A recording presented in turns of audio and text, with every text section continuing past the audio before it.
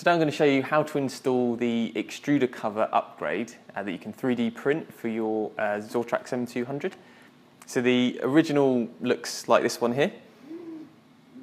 And as you can see, it does leave the top section of the extruder cable a little bit exposed. And these are particularly delicate, so Zortrax have developed a new one that adds a little bit more protection to this.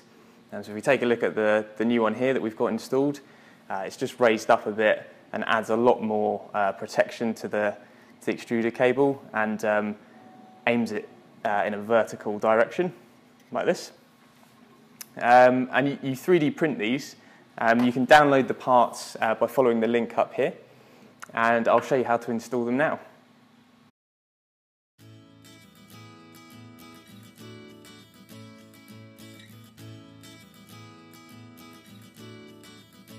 Okay, so once you've printed out your parts, the first thing you're going to want to do is make sure that the filament's removed. So you can just take the guide tube out and put that to one side. And then ensure that the power is disconnected completely. Then we're going to remove this section here, this 3D printed part. And this will expose all these cables here. And these run into the extruder PCB. We need to remove this, so first thing we're going to have to do is take out the cables like this. Just be careful not to damage any of them.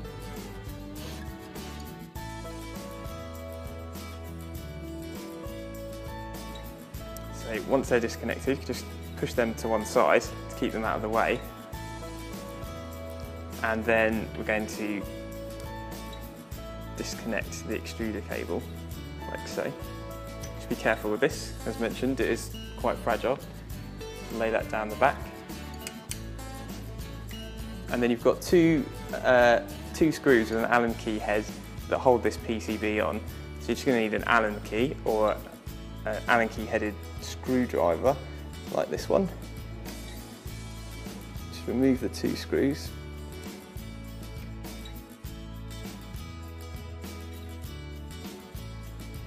Okay, and put the PCB over to one side if you're going to put that back on.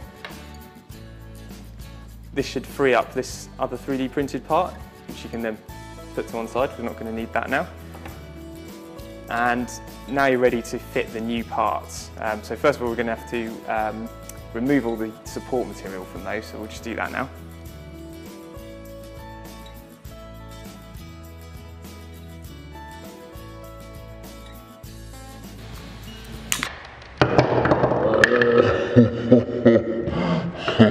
That's caught on camera. Just jab myself in the finger. No. It's fine, it's fine. Keep it in. Right, so first thing is to take the larger piece with the Zortrax writing on the front. We just need to thread these cables through the slot at the back.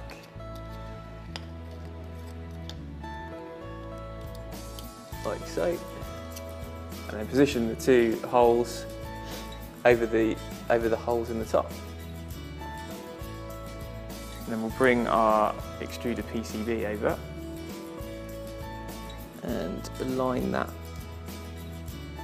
up.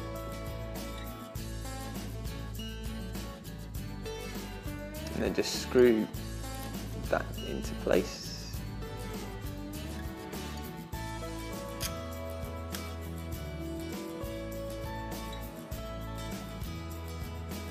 Don't over tighten it, but you don't want it to be rattling around too much.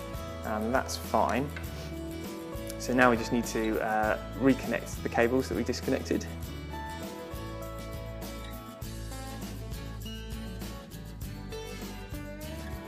Make sure they click firmly into place.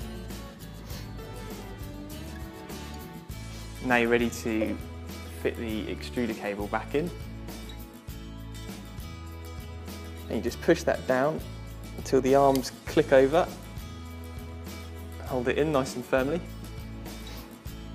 Now all that's left to do is fit the other section, which should locate. There are two little locators there which slot into the holes on the other printed part, and then a small little clip That should click nicely into place and be nice and secure, ready to start printing again. Okay, so that's our extruder cover fitted, and it'll keep our extruder cable nicely protected. If you need any other parts whilst doing this, a new extruder cable or extruder PCB, you can find these at our website, www.dream3d.co.uk. And if you have any questions about fitting it, just leave your comments in the section below and we'll be happy to help. If you enjoyed this video, please like, comment and subscribe. Also, come follow us on Facebook, Twitter and Instagram. You can find out more about our products and services by visiting dream3d.co.uk.